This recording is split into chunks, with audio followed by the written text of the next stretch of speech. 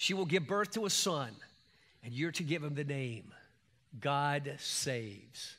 Do you know every time somebody said Jesus' name, it was literally like saying, hey, God saves. Hey, there goes God saves. That's what Jesus means. He said, you're to give him the name God Saves. Watch this. Because he will save his what?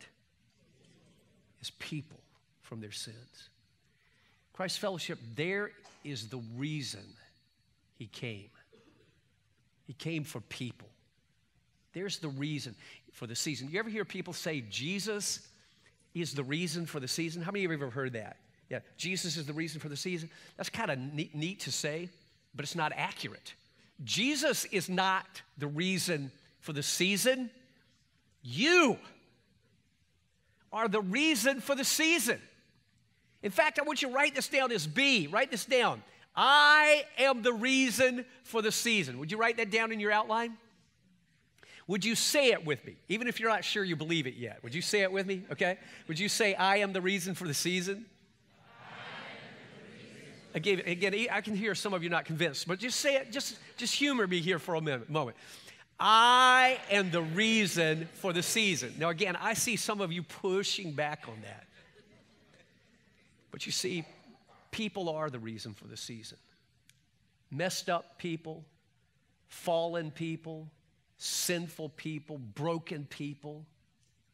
We're the reason for the season. Now, don't get me wrong. Jesus is the focal point of the season. He is the one we love and adore at this season. But let me tell you something. Jesus is not the reason for the season. Jesus did not even need Christmas. We needed Christmas. The only reason there is a Christmas is because John 3:16 says, for God so loved the world. He so loved people, messed up people, can't get their act together people like you and like me. He loved us so much that he came to us.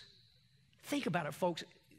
If we weren't so messed up, there wouldn't be a Christmas. Kind of makes you glad that we're messed up, right? Turn to your neighbor and say, thank you for being messed up.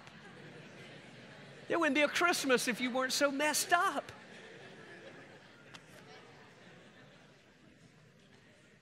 But you see, folks, listen, here's the point. Christmas is about people like you and me, made in the very image of our God, who long to be with our God. But because we are sinners, we could not come to him. So you know what God did? He left heaven.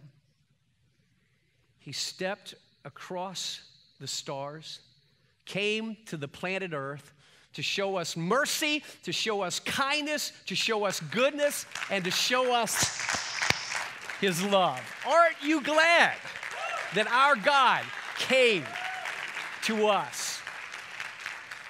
That's a little bit of unwrapping Christmas, but listen, I got to take off some more paper. Because God is not the only gift of Christmas. Write this down as number 2. God's presence is the gift of Christmas.